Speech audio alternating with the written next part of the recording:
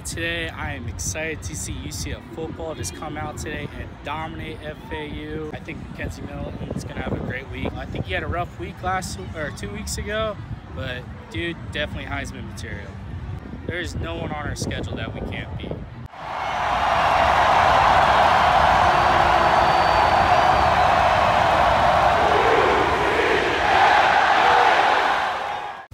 First off, if UCF has a different logo, on their shirt, by their name, if it's an SEC or ACC or something, you guys are voting them, top probably 6 in the country. Nation's longest win streak, 2 blowouts already this season, finished the season beating Auburn, so, that's a really good team.